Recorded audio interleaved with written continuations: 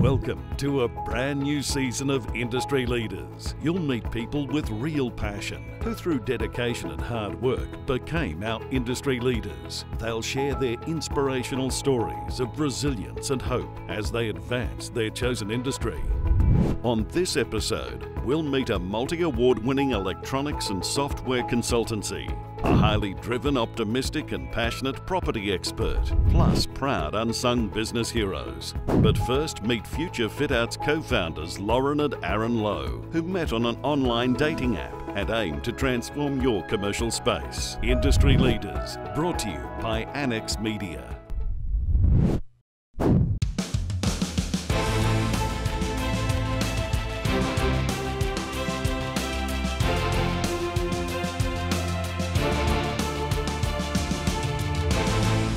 I was born in Sydney. I was about 8 years old when I moved to Brisbane.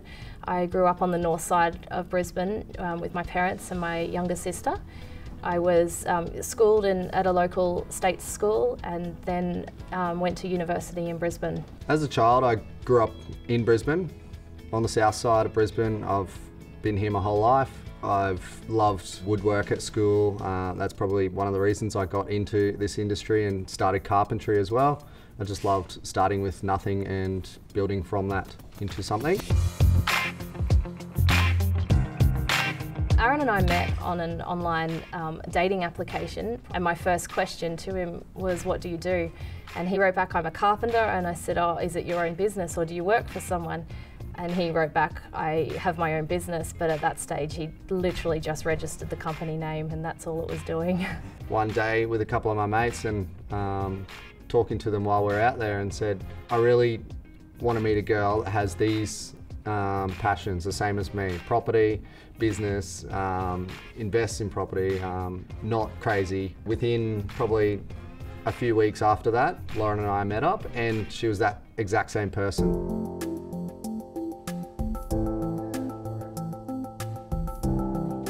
So Aaron was at me to quit my job from day one, from when we first met. Quit your job and come in and work in the business. And I said to him, I'm not prepared to quit my job for a boyfriend. When there's a ring on the finger, we might have this discussion again. And fast forward, we got the business coach, fast forward and probably about 6 months. And when Aaron got down on one knee, it was with the question, will you now come and work in the business full time? Well, of course I said yes, but I had to clarify, are you asking me to marry you or are you just asking for a business partner? Then he asked the will you marry me question.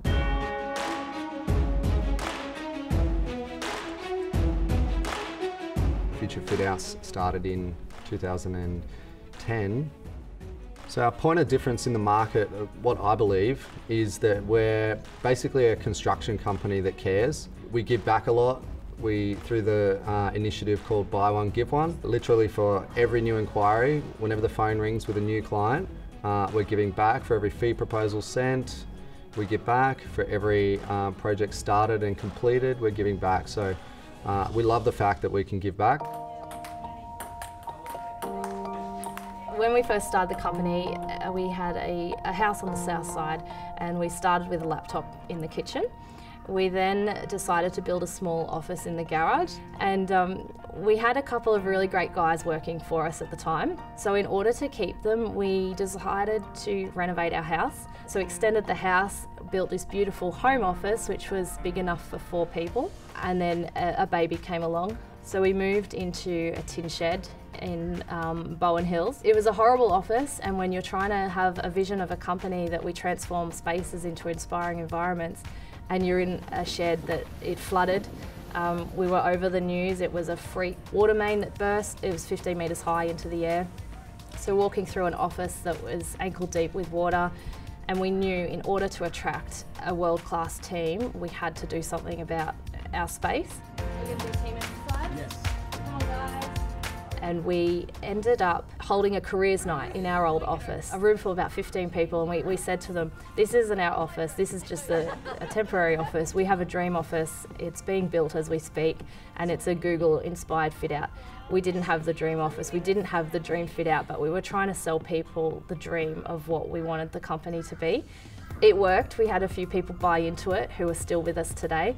And about a year later, we managed to secure our now dream office.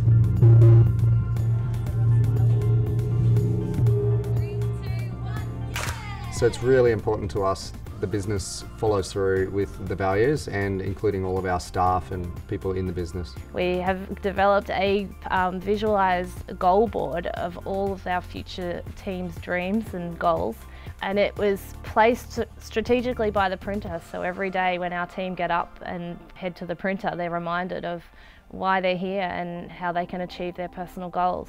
Some of the goals people have achieved already to date: booking holidays to Fiji, writing a book, getting a new car. Myself and Lauren, we've booked our holiday for the next sort of 12 months.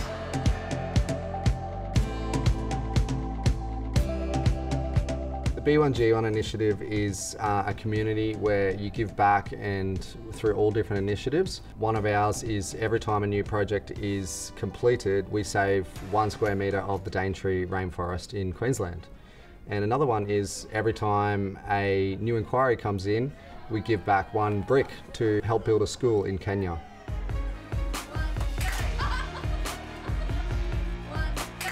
The early days, I remember one of the first jobs we won, it was a value of around $4,000, and we wanted to save the money, as much money as we could. So Aaron and I went into this client space on the weekend and cleaned, because that $100 we could put back into the company towards advertising and marketing.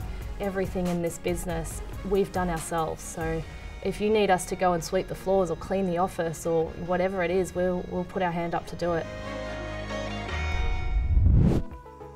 Ahead on Industry Leaders, the 2 proud Aussies behind Lavosh, the original. Kurrajong Kitchen's co-founders Karen and Ben Lesanft began making the Armenian flatbread from their small restaurant in the lower Blue Mountains, then marketed their product to chefs.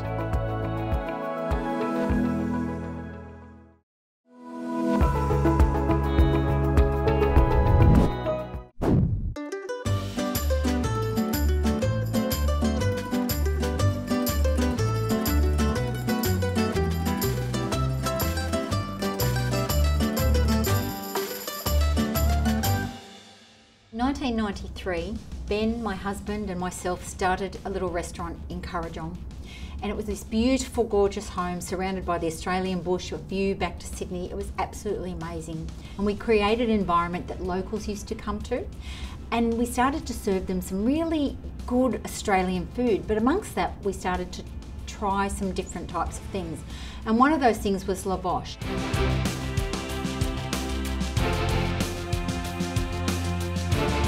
Customers wanted to use the product and take it home. It was something new and exciting to them. Kurrajong Kitchen did not invent lavosh, but we did bring it to the Australian consumer so that they could enjoy on their entertaining tables.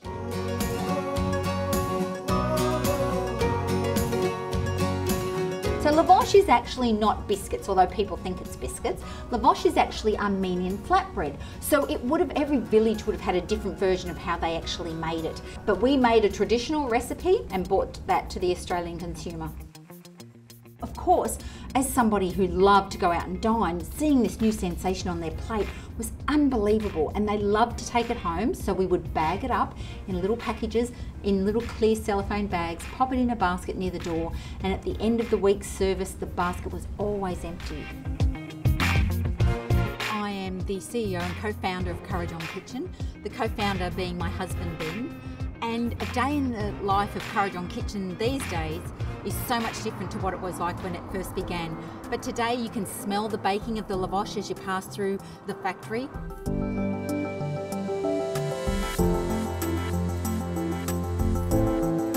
So from there we started baking 30 packets a week, jump into the little yellow van, go down from the lower Blue Mountains down to Sydney, sell our 30 packets a week.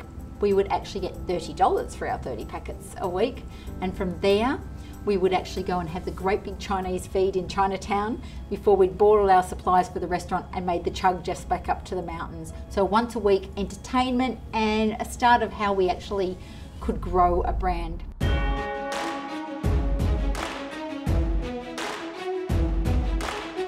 So in 1993, we were serving it on the plate in the restaurant. By 1997, we were juggling so many different parts of the business, a restaurant, a function centre, outside catering, and making lavosh in some downtime at a local bakery. So we had to make a decision. So our biggest decision and a turning point for this business was in 1997. We took a stand at Fine Food Australia, a big show across the food industry in Australia. And with that, a Coles concept store manager came along and said to us, love your product, your packaging won't work, and gave us a listing in Coles, and it's why this business is today, because we were ready to either walk away because it was second job, but we were able to actually continue on.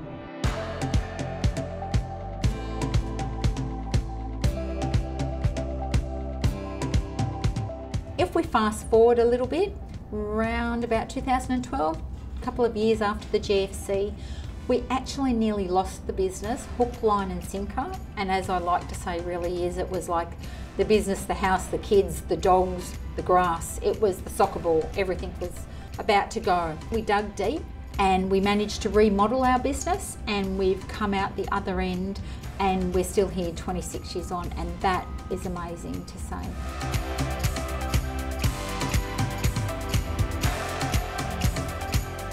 Continuous improvement is in our blood, and I think that comes a little bit from the hospitality sector, from coming from that space where you're always trying to look after people. Every time we create a product, a packet of lavash that goes out to a consumer, from the shelf through to their table, we want to be actually behind that. So as if we're standing behind that. So that desire and that standard to achieve drives growth, and it's everybody on. And we're all going forward as a team, as a family, as a Kurrajong Kitchen family.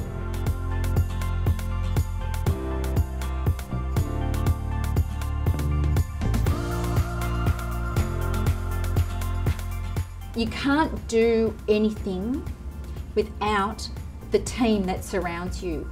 So the success of growing the business has been about putting the right people in the right spots. I'm really proud to say that we're going to remain an Australian manufacturer. We have no intentions of moving from Australia, but let alone we're not moving from the Hawkesbury either. And that's very exciting, because at 26 years on, this brand deserves such an amazing future, and we're so proud to be able to give the Hawkesbury that and take it forward.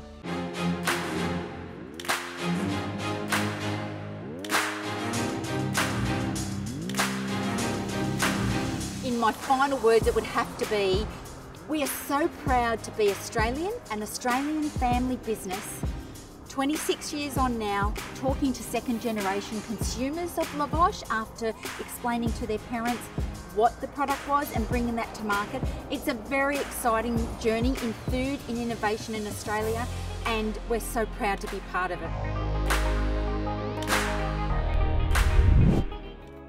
Still to come on Industry Leaders, a man who's passionate about cars and property. It's land that Giumelli Group owner and chairman Trent Giumelli develops. When he's not surfing or golfing, he applies the KISS theory to everything he does.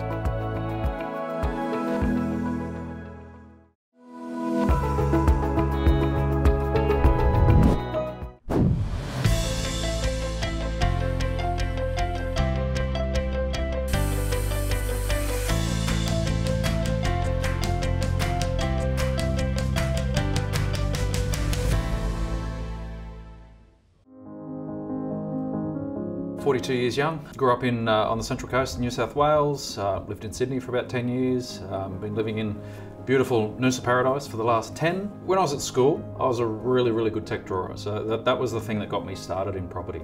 I always wanted to be an architect. However, I failed school pretty hard, pretty miserably actually, and I always knew that I'd be in it, and I started trial and error through different motions.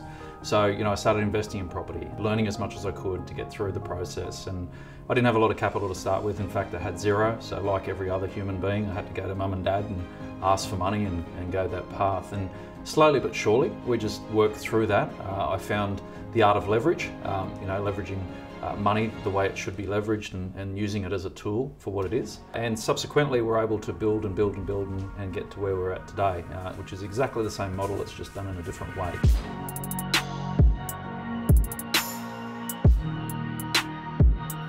So we started back in 2006. I started as a finance firm for Wizard Home Loans. We basically found the extents of a franchise very, very fast, and we moved and progressed from there. The services that we provide as a business is a coaching and mentoring position, which is called our Palladium program.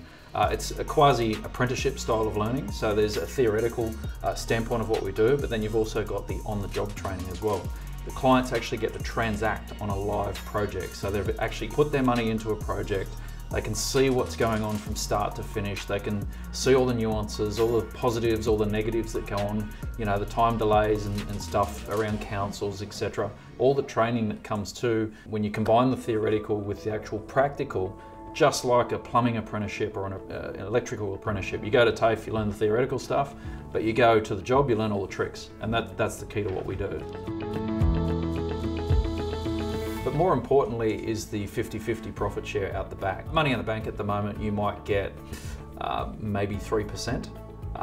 You know, our minimum is 25% per annum, where we've got clients who are seeing, you know, well in excess of 50% to 80%, sometimes over 100. I personally have seen over 400% return on cash in a project.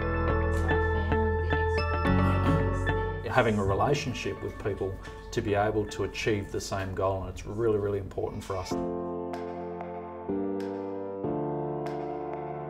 We have no competition in the marketplace today.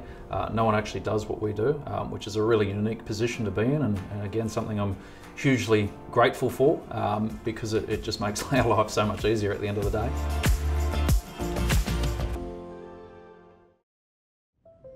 We lived on the beach, so I was surfing pretty much every day. My grandparents lived in Bungendore down in Canberra, so I got to live on the farm at the same point in time.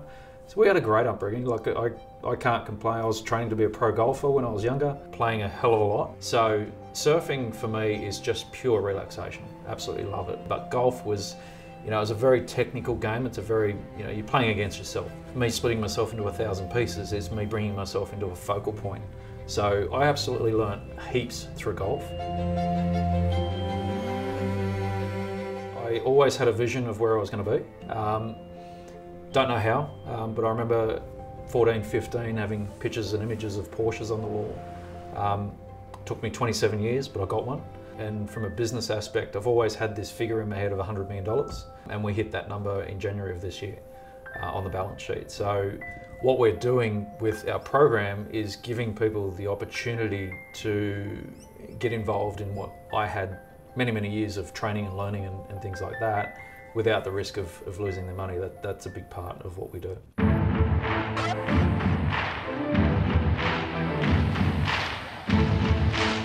Whatever we can achieve and help society become, you know, a better group, that we're all for it. That's what drives us deeply.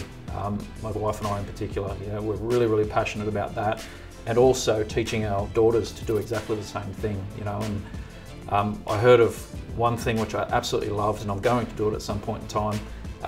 There was a lady in America, I think it was just after the GFC or something like that, at Christmas, went into Toys R Us and basically paid out all the lay-bys, which for me always brings tears to my eyes, because I think that's just such a monumental thing to do. It's not hard. It wasn't, you know, she probably put $100,000 down at the end of the day, but it was just, it would have been so monumental to a lot of families to be able to have the ability to do that, and that's where we're at now.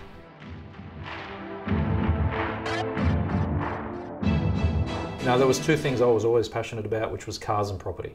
All right, I still race cars and do all the funky things around that, but property was the big thing for me, and I was always so passionate about it. So for anyone who is looking to do any business whatsoever, or whatever they want to choose to do in life, is just don't falter from what you want to do. You know, just make sure that you continually use your boards, you know, your vision boards and all that sort of stuff. Stick things up in your car or wherever it is. Just make sure that you continually follow your path to be doing and achieve what you want to be doing.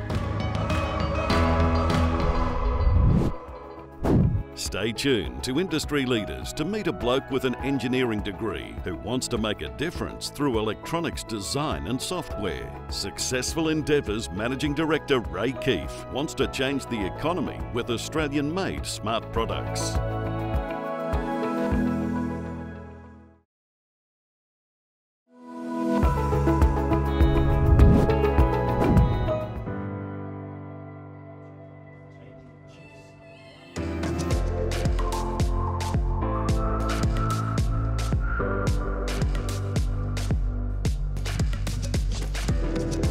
When I was young, I thought it'd be really cool to be an astronaut, but I was always excited about space, and space really represented the future, where we were going, what we were going to do. So that kind of started my journey of thinking about, you know, what could I do to make a difference?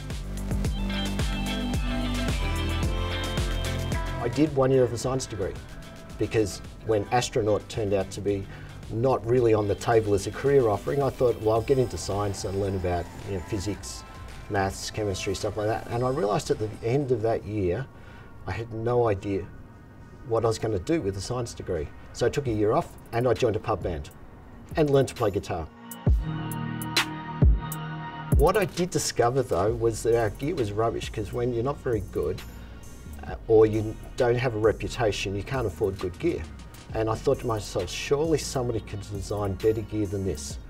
And that's what led me to thinking about, well, how do you learn to do that? So I went back to my university in Geelong, Deakin University at Warm Ponds, and I said, if I want to learn how to design electronics, what do I do? And they go, well, you need to do an engineering degree in electrical engineering. So I went back and did an engineering degree. This time I did it on purpose. I knew why I was doing it. And I was keen and I was hungry to learn.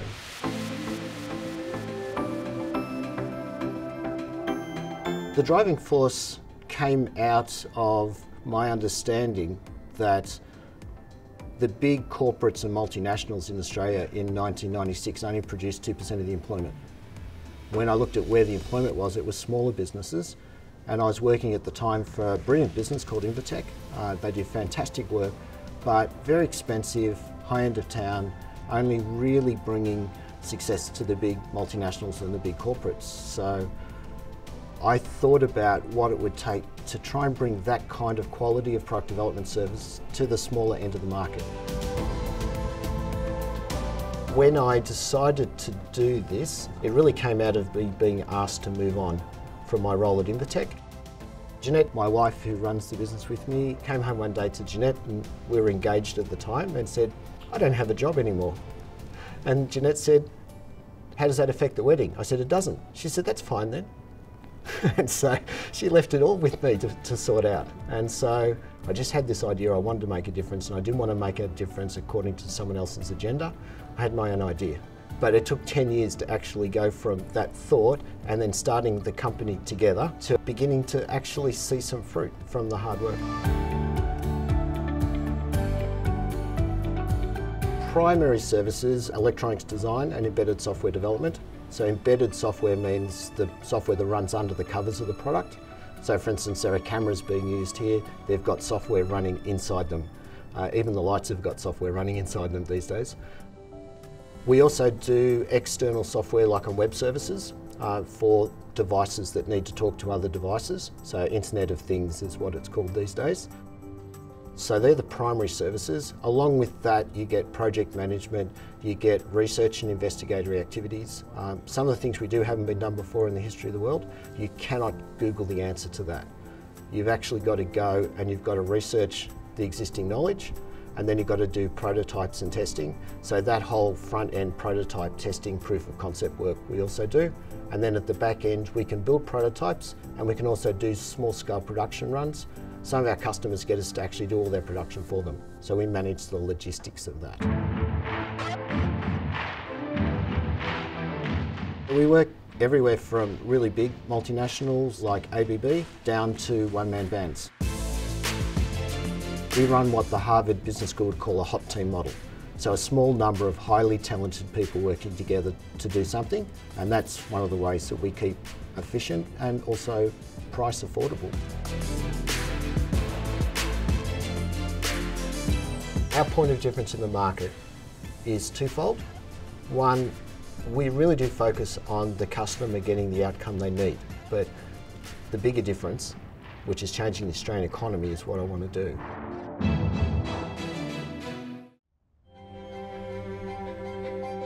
So there are a few people who have inspired me. One example is Bill Gates. Bill Gates at the age of 19 said he wanted to be rich enough to be able to make a really big difference, to be able to give more than half of his wealth away. Mother Teresa would be another example of someone who's just poured her life into something essential. My father passed away a number of years ago. He was someone who was also a giver. What I learned from him was that making a difference was worth the effort it took to care and to follow through. It wasn't an easy journey, and it wasn't one Mark thought we were actually necessarily capable of when we started, but it was the best thing that we did at the time because it gave us the skill set we needed. Once we became competent at business as a skill set, then suddenly a whole bunch of other things became possible. Obviously I want to keep making a difference, so we're going to keep growing as a team. We do invest in some of the opportunities, so some of the products that go on the market, our clients can't actually fund them. But there's a clear business case. So we only work on stuff that's making the world a better place.